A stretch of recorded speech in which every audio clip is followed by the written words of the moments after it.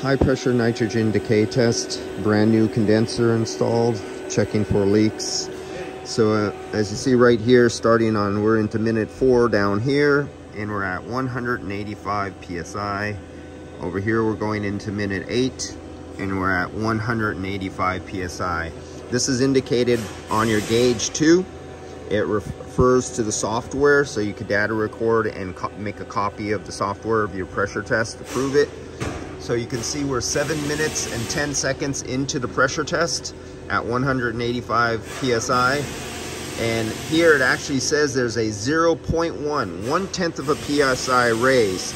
And the reason that is, the temperature of the nitrogen in the bottle is lower than the temperature of the engine and all the metal, because this was a running engine. So everything is a little bit warmer than ambient temperature. So as you put your nitrogen into the system and then it starts absorbing the heat, the pressure will actually go up a little bit. So we actually increased by 0.1, and it's fluctuating. But basically there's no leak under pressure. So that was the pressure decay test. So now I'll bleed off the nitrogen. Let's make sure that's off. That's already off. So let's bleed it off. And I always put it in and out the way it normally goes. So I go in through the high side, bleed it out at the low side to kind of do a sweep of the system.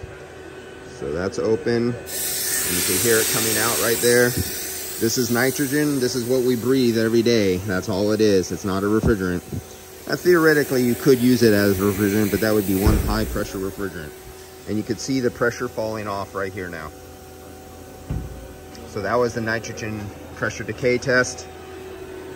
And that's data logged and recorded and goes on the customer's invoice.